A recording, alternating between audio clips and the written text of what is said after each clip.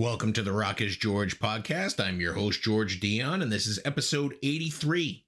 Thank you for tuning into the podcast through our website, rockisgeorge.com, or on our YouTube page, or through one of the many podcasting streaming platforms, or at theloudest.com on the planet, knac.com. My guest for this episode is Canadian musician Lee Aaron. Lee Aaron wasn't marketed much to the States when I was growing up, but she bust on the scene with the Lee Aaron Project in 1982. She's most prominently known, I think, here in the US for her 1984 release Metal Queen. But Lee Aaron was so much bigger in her home country of Canada, with albums like Body Rock, Some Girls Do, Call of the Wild. I'm certainly a big fan of her last album, Radio On. And I'm also a fan of her current album, Elevate, which is set to release on November 25th through Metalville Records. So here's Lee Aaron to tell you more about it. If I knew absolutely nothing about Lee Aaron, how would you describe your music to me? Melodic, bluesy, intelligent hard rock.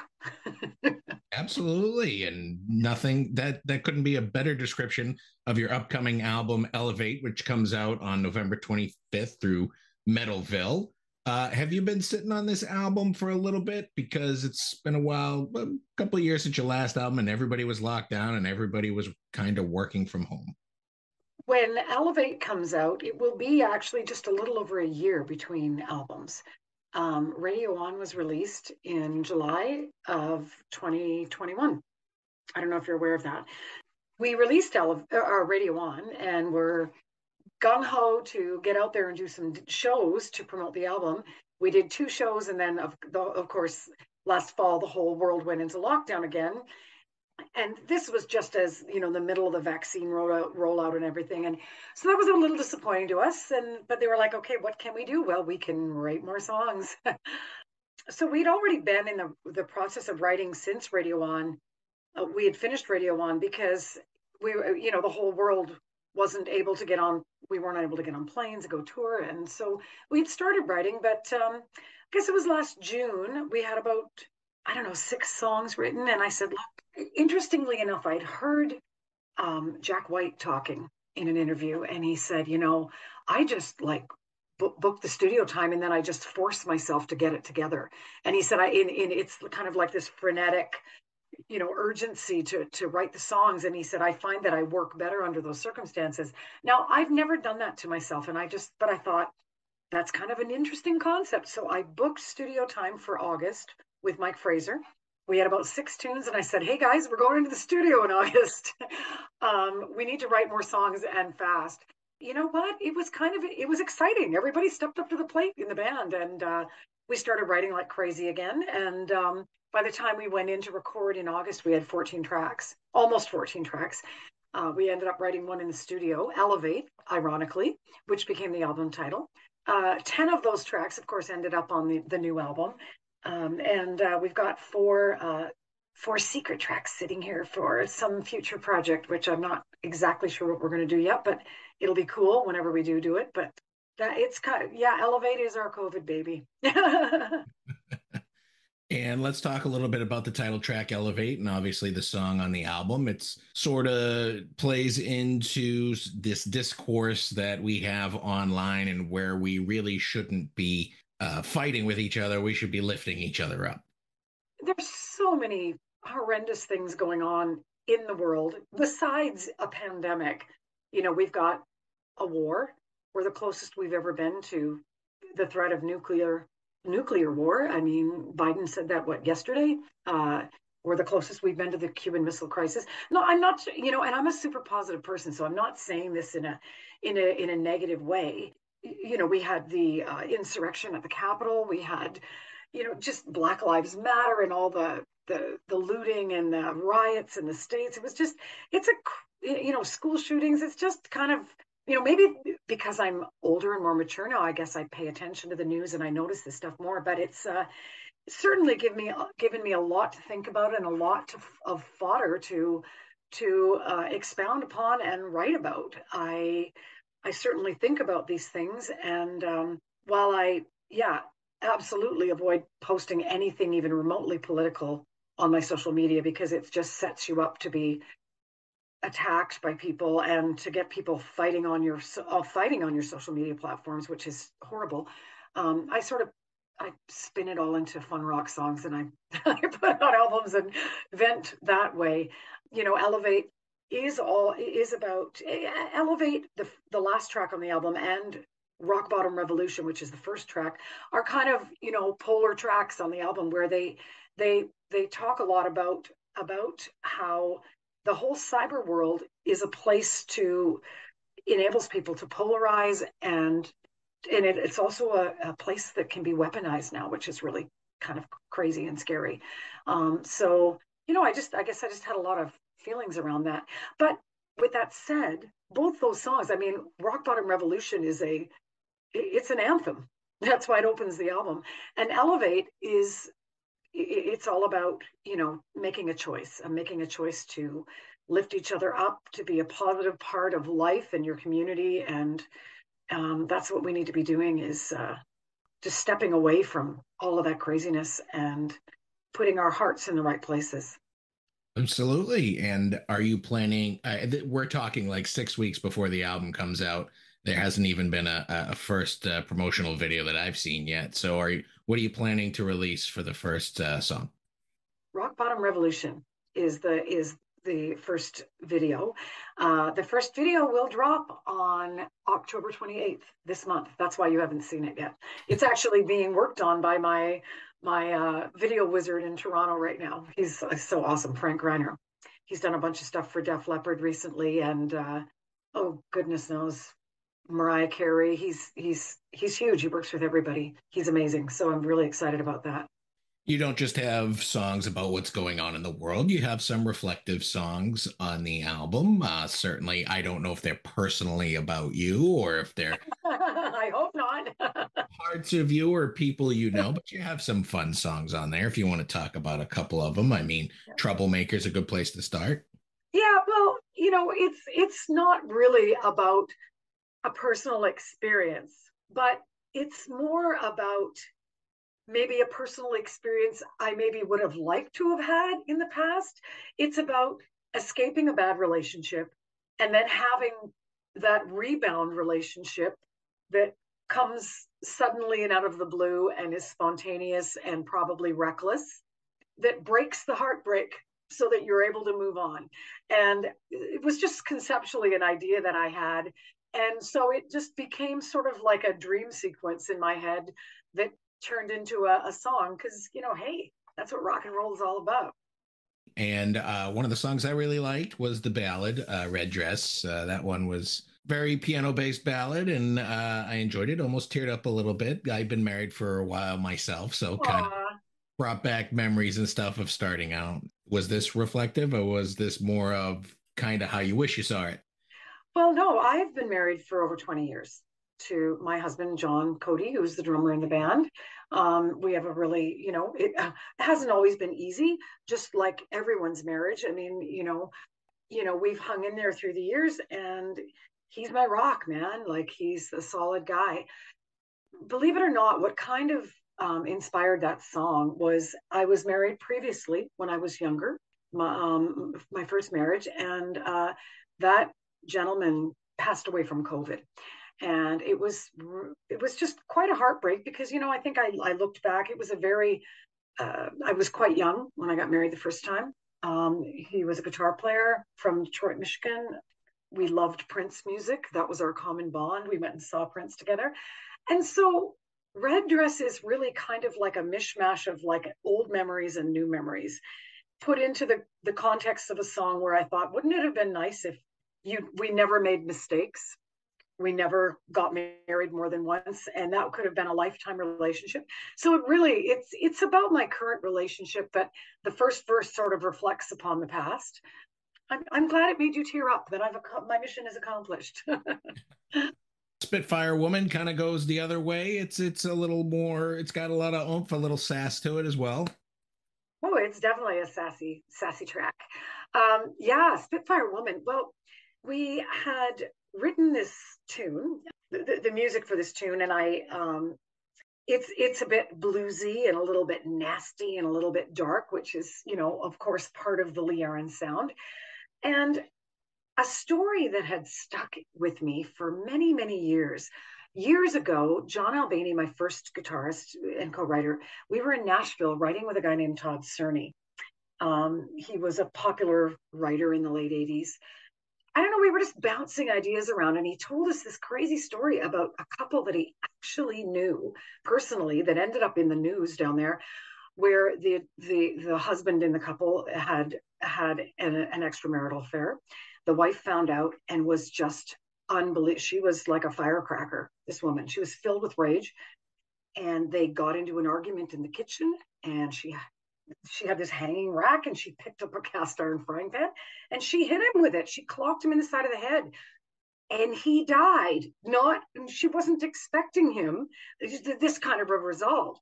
But this is what ended up happening. And she ended up, I guess, getting exonerated because they figured it was a crime of passion. And anyway, it was just the craziest story. And it just stuck with me for years going. And I when we wrote Spitfire Woman, I thought this is the perfect template for this story. And that's what I ended up becoming, of course, the song Spitfire Woman.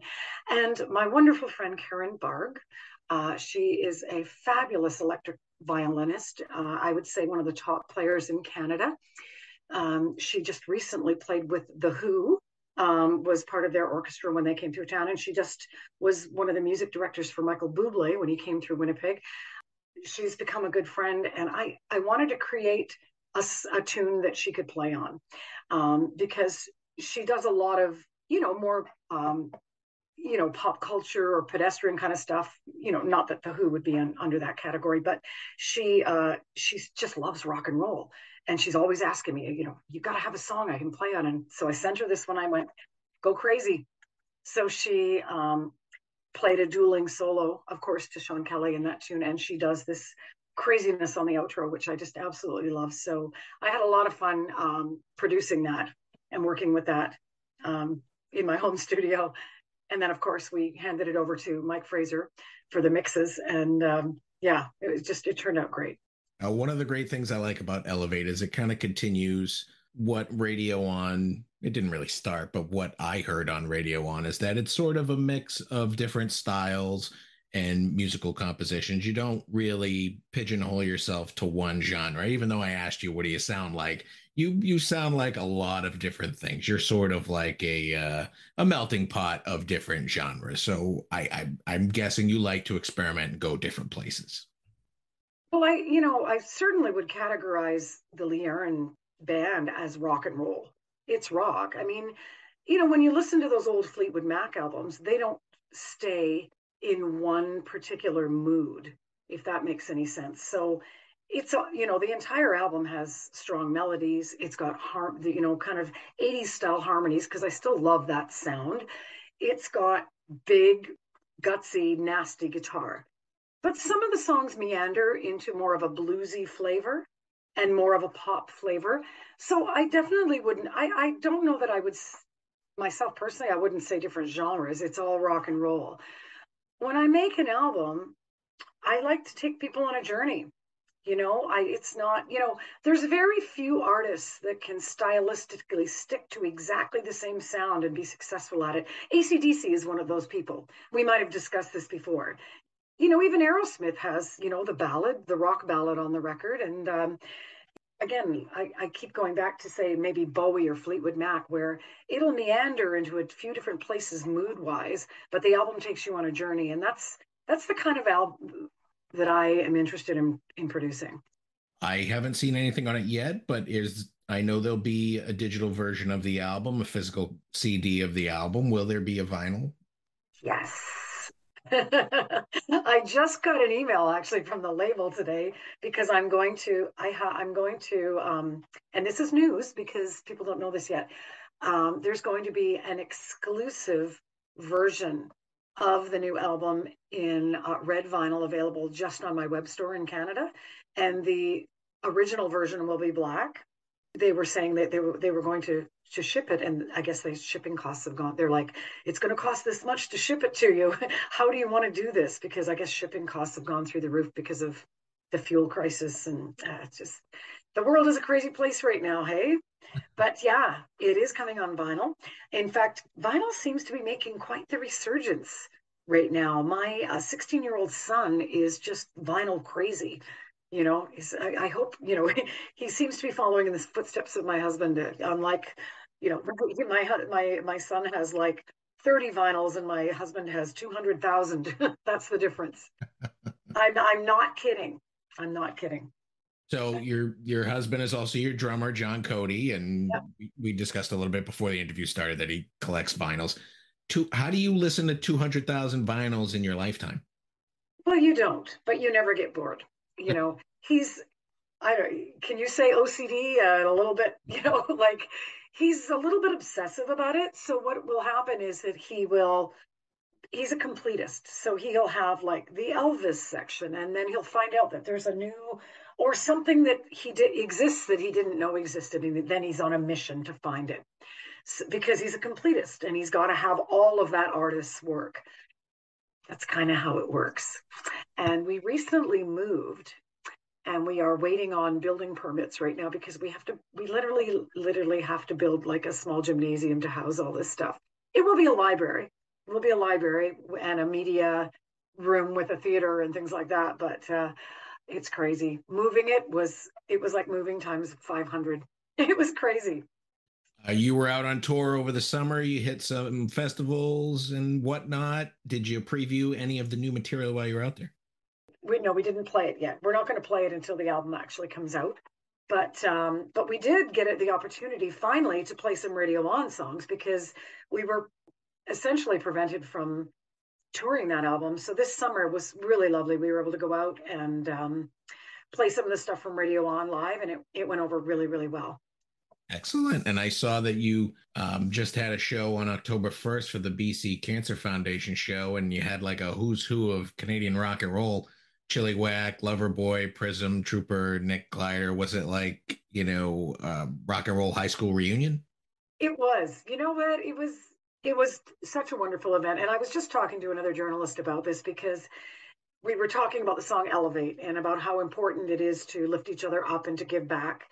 And my husband and I have both been involved in various philanthropic efforts throughout our career, although I don't really get online and advertise this too much because I'm not looking for notoriety for the good works. That's not I know some people milk it, but yeah, we have a very good friend, a gentleman named Rocket Norton, who was diagnosed with terminal cancer. He's a who's who guy in the Vancouver rock scene. He's played in PRiSM and various other bands. And so when he found this out, I think he thought it was going to be his last big hurrah, although he was so energized by this event and the huge success that it was. It raised over $200,000 for cancer research here locally. His cancer apparently is gone. I wouldn't say remission, but his tumors have shrunk, which is crazy. So now he's planning F cancer too. So it was just a beautiful event. We all got together. We all donated our time for free. It was just the right reason to be there. So it was like a big love fest. It's like we're all family now. And so, yeah, it was even better than a high school reunion. And in 2023, you're going to be hitting the Monsters of Rock cruise. Is this the first time the Lee Aaron band has played on a cruise ship? It actually is. We were scheduled to do this pre-COVID, but yeah, the whole idea of the thing seemed a little freaky, obviously during a pandemic. But yeah, we're super excited. We've never done a cruise before, so it's going to be a first for us and a first for the fans, and of course an opportunity for some of our American fans to finally get out there and see us because we've never done a lot of touring in the States. Do you have any other tour plans, or are you just going to hit festivals?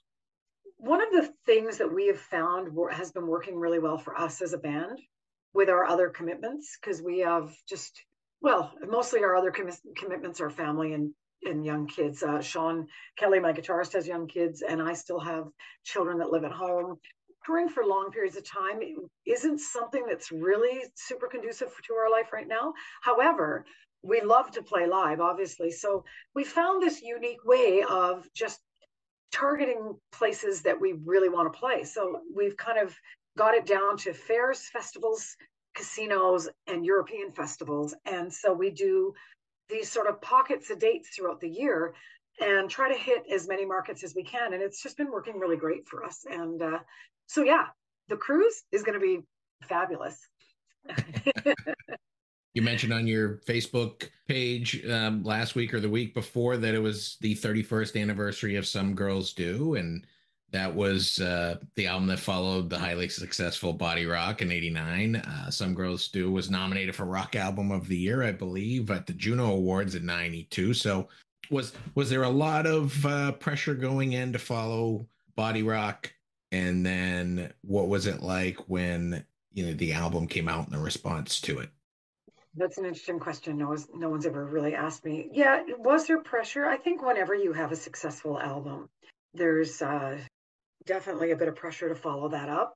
So, yeah, truthfully, it was a little bit weird in the studio on Some Girls Do because we had done Body Rock with myself and John Albany. We had a smaller budget for that record. It's kind of a long story because we didn't want to work with a producer that the label had really wanted us to work with. So they just cut the budget and said, there you go, just make a record then. Oddly enough, it ended up becoming our most successful record here in Canada. And then so there was a little bit of egos in the studio for Some Girls Do. And then of course we brought in players for that album because John and I had programmed the drums and the bass and everything on Body Rock because we didn't have as big a budget. I think if I took anything away from that experience, it was wonderful writing the songs. I think it was a super strong album. In fact, it was an album with a lot of feminist messages. Sometimes less cooks are better than more cooks when in the studio.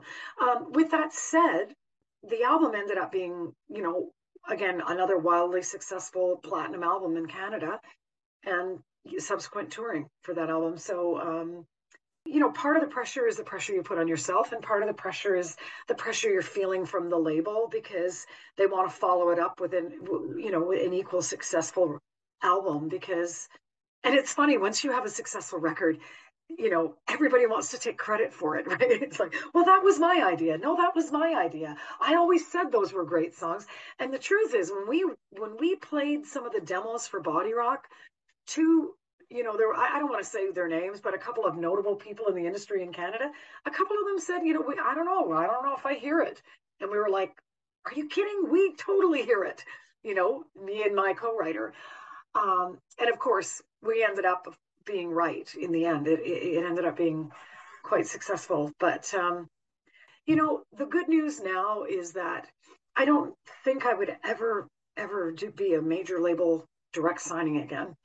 You don't need to anymore. The record industry has changed so much. And I'm just loving being in total creative control of my direction, of the artwork, of everything, and then finding distribution and licensing deals around the world and being able to be in control of my direction these days. And, that's the beauty of digital technology is it's afforded that to us now, right, as artists. And I also saw online that some fans have immortalized Lee Aaron as a Lego action figure as well as a pop vinyl action figure. What do you think about that? Oh, I think it's super cool, and in fact, it's timely because my son, who is now 16, has just gone through those. In fact, he's still a huge Lego fan, but when he was like 12, 13 years old, the kid had like 50 pop figurines in his room. So it was, I can only consider it flattering to be, immortalized in these little snippets of pop culture, right?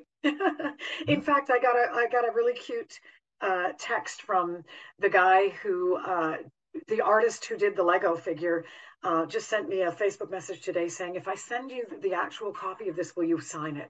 And so, yeah, that's really cool. Well, now I think we need to get you in touch with Funko, and we need to get the vinyl version of Lee Aaron throughout the years, because I think it would be a great collection of action figures. Possibly. You might be right. I'm still waiting for Metal Queen to end up in a female superhero movie. That's my goal. I think you could get a comic book off of that. I think it would be a great idea.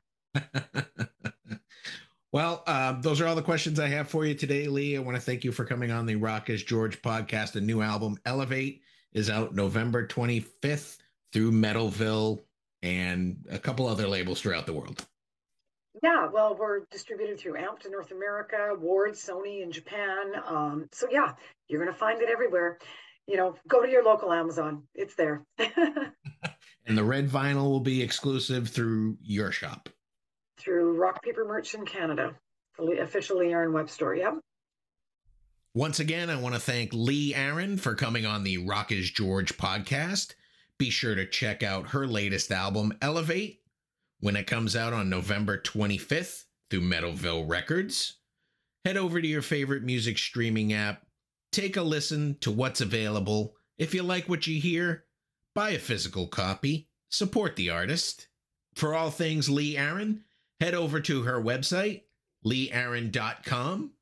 I also want to thank Nathan T. Burke of Metalville Records for making this interview possible. You've been great. I've been George Dionne. I'll see you again soon.